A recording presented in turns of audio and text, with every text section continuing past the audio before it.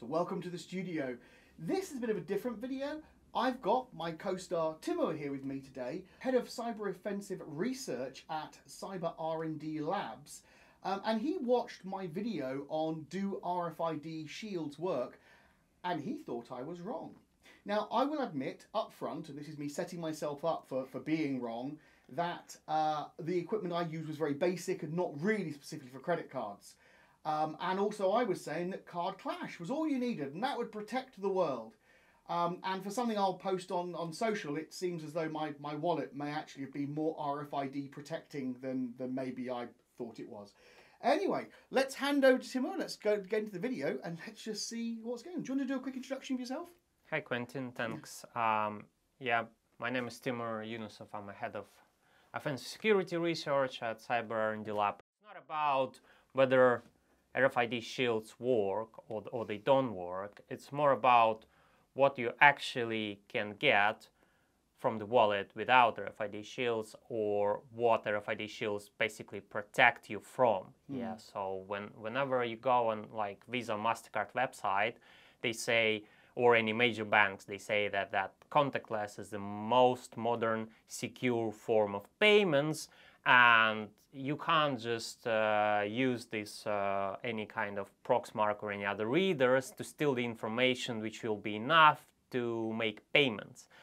And so this is one idea, one approach. Yeah, and the second is like, hey, we need these shields to protect your cards, otherwise fraudsters will be able to steal data and conduct fraudulent payments. Yeah, yes. So this is like quite radical. Both views are quite radical. Yeah, so yes, we need to be somewhere in the middle and understand what actually can be done and how it can be done, which is more important, and how to prevent these things. And there's another aspect of fraud as well, which I believe, which is I bought these things for virtually nothing on Amazon, these little protective wallets, and in my local shop they're £9 for 3 or something, and I bought 50 of them for virtually nothing. So this is a selling of fear, essentially. Exactly, yeah. And it's important to go right to the bottom to understand what this is all about. So we have a wallet without any kind of NFC protection. No, that's just a plastic wallet. I put a bit of gaffer tape on it to hide whose wallet it was. We have NFC card inside, and we have any simple NFC reader. In this case, this is a mobile phone. Yeah, so we obviously can read this data, but the question is what exactly we read.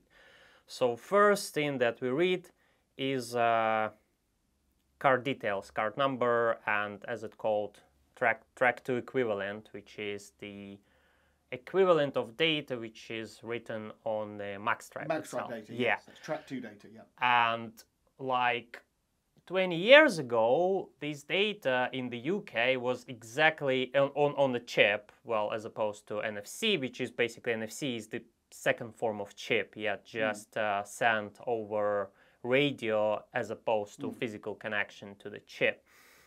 And this track to equivalent data, like 20 years ago, was absolutely identical to magstripe, actually, which you see the problem here. Yeah, so you read data via chip, you read data via NFC, write it on the actual magstripe, and here you go. You have a fully functional clone. Obviously, when banks realized that this is a problem, they started implementing different data on NFC and on a chip, and that's different authentication code, CVV2, and that sort of helped from creating functional clones. However, banks, I would say 10–15% of banks still allow making transactions using data from NFC or from EMV. Right, right. So, and explicitly, Visa, MasterCard, they all say, hey, banks, you need to look at the data and see the consistency. Yeah? If the data is stolen, if the data is read via NFC, and you see that this piece of information belongs to NFC, why does it appear on magstripe transaction? Yeah, and if it appears on magstripe transaction, this kind of transaction should be declined. And as I said, this happens in 90% of the banks, which is good, but we still have 10% of the banks who don't do proper job. Next is like the how NFC and EMV payments work. They all generate cryptogram for each transaction. Yeah, they take amount, current date, put it in a cryptographic checksum. Yeah, 3DES creates a checksum and send it to the terminal. Terminal obviously isn't able to check it. Acquire bank send it to issuing bank. Issuing bank put this data to, as it called, HSM, hardware secure module, where all this magic happens. They decodes, checks that the amount wasn't tampered, everything is fine. And if it's good, and if the customer have enough money on the account, they will answer yes, okay, approve the transaction, and you can go away with your goods. Now the problem is exactly here. So it's not ideal mechanism of protection. That's just a protection from like silly mass fraud, how it was related to Maxstripe 20-30 years ago. Yeah, so EMV, NFC, they never were created ideal form of protection. Yeah, so they were just good enough to protect from mass fraud. Yeah. But what we can do, we actually can steal information from a card once, as is shown you, and then we can use it on our own, for example, compromised terminals, like here I have, to make fraudulent transactions. Yeah, not only one, not only two, we don't even need to know the exact date, the exact amount or exact date. Yeah, so I said that initially you need to put a specific amount and you need to put a specific date. But it's not the case, yeah. So you actually can do arbitrary amount and arbitrary date. It doesn't need to be today. So you don't need to go on a tube with actual reader trying to do all these things. You can imagine the worst case. You can capture the cards on one day and then use them on a imagine the worst situation. Someone with a really big antenna with a lot of radiation on a tube goes along the whole carriage, collects a lot of data, then goes home, goes to another country and start conducting fraud. And this is the worst imaginary situation. Next problem is that if the fraud will remain low, it's not going to be thousands of pounds per transaction. So you keep it under that threshold. That will be painful for banks to ask for chargebacks. Yeah, they will be like, because every file for chargeback costs to bank X. Yeah, and if fraud is lower than X, obviously for bank it's easier just to give money to affected customer. Yeah, and that is basically what happens, and that what possibly can happen in the future with any of us.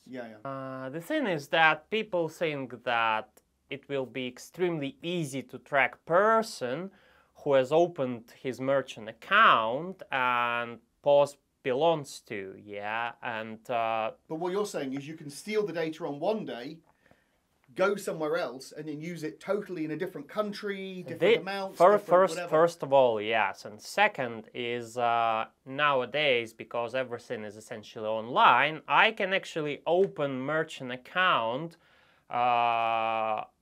on fake or artificial identity, especially in the US, where you just buy social security number on the dark market, not every and single that's bank it. is going to do it to the same degree that they might do it in Europe, for example. And for example, what their main threshold is to keep Maxstripe transactions low. So if you will start doing Maxstripe transactions and they will become fraudulent, you will be locked very, very quickly. However, if you are talking about contactless transactions, like in this case, it will take a while to any kind of authorities or banks or merchant service providers to understand that this guy exactly conducting fraud. And by the time they will get these ends, these people can disappear, and that's what, and then for pop example, up again in a different guise later on. That's what happens in Latin America.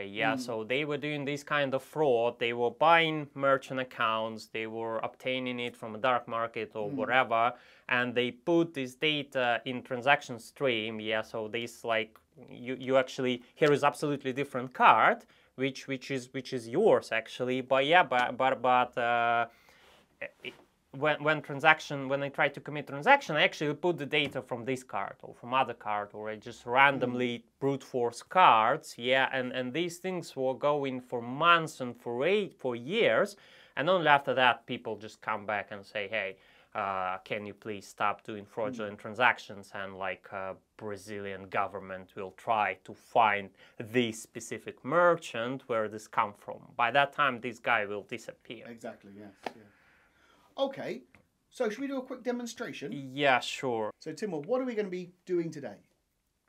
So we're gonna try to use the information stolen from the card to actually commit fraudulent transactions. So what you did was you used that mobile phone to read the card that's just in this plastic wallet. Yeah. Put that away, so we don't need that anymore. Yeah, we presume that that happened yesterday. Okay. And in a different country, and I'm here with point of sale, which I use for my fraudulent transactions, and actually I am able to manipulate data on this terminal. So I'm putting actual data which goes to the issuing and acquiring bank, and this is quite a common situation in a wild. Yeah, so we have here absolutely different card, and you know this, right? Yeah. And we have, for example, amount of £1. Yeah, and I'm going to show that I can do multiple transactions with only with data stolen only once days ago on absolutely different amount. Yeah, okay. So let's start with £1. We do the transaction. Initially, it reads data from this card, but I'm just gonna replace it with the data which I'm stolen. Now, we're not actually in this video going to show what's going on his screen. From my own card. Because we're not actually trying to have this as a how-to video on how to steal credit cards, on how to steal transactions. And you can see, yeah, I've done. So I can see here, so that's what you've now done, is without that card being anywhere near that reader, you've now charged £1 to that card. Yep. And now, wait. This is okay. Well, it went through. We saw it go through. Okay, let's try to do £2 now. I just need to do it quicker. Let's do £2 now. And let's see if it comes through. And then you're going to swap the cards over. Yeah, I'm going to swap the data of the cards.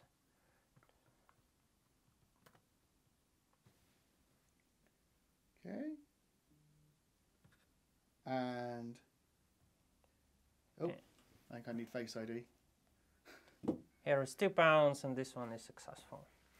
And that's that card over there that you've now charged here. And for example, last year we've done tests for 7 days in a row. Yeah. So every day I was charging and charging and charging, and banks don't notice the problem that information that was stolen is quite sort of constant. Yeah. So, but due to how payments now work and how the industry works, they prefer, like, if they will decline transactions, which they should do, that might cause, in 1% of the cases, that might cause inconvenience of the customers, and they will start calling, like, being very angry, and that's what banks prefer, to put down by doing what they do. Well, I have to say, I am convinced. I mean, I'm not sure if these kind of RFID blocking wallets are the way forwards, but an actual RFID blocking wallet, a leather wallet or a purse or something that has the RFID blocking features in it, does seem to work, as I quite ably demonstrated by accident in a previous video. And that would stop this attack from happening, and you were saying this attack is prevalent. Yeah, I mean, it's absolutely feasible, and it's better to at least, so what I'm saying is good to understand what actually can be done, and it's up to you, it's up to me to decide this balance of convenience, inconvenience of having RFID wallets, because obviously if I have not RFID protected wallet, I can just pay without taking card off. Yeah, and exactly. It's Yeah. much easier. Yeah. If I use these devices, I need to have extra room in my wallet because my wallet is super tight. They normally don't have extra space. And then you need to take it out of this. To actually pay. And this is a balance for which you need to judge your own. Like, do you want to have this extra security or not? And if you have some suspicious charges, some strange things that you never committed, you start asking, like, can it actually be done with this technology, NFC or EMV or not? Well, I mean, I think you convinced me. I've seen the attack work. I've seen the fact that these kind of devices do actually protect your cards. Just be aware that if you do go to buy these things, don't go and buy them in your local corner shop. Just have a look on eBay, Amazon, and other retailers are available, and you'll find these kind of things all over the place. And my suggestion would be an open flip-top wallet like this, but with RFID protection in it, because then you could flip it out, read, close it, and then it's blocked off. Yep. So thank you, Timur. Thank you for coming in and disproving. I love this. The fact that something I spent ages putting together was fatally flawed by the fact that one of my cards was just over the little RFID blocking logo. And I'm just great to you've actually demonstrated in a very, very practical sense exactly how this attack works. So thank you. Thank you. So until next time, everybody, tell me what you think in the comments below. Have you been a victim of this kind of attack? Do you know of other ones that we should look into? Please let me know below. Please share this video on your social media, and don't forget to like and subscribe.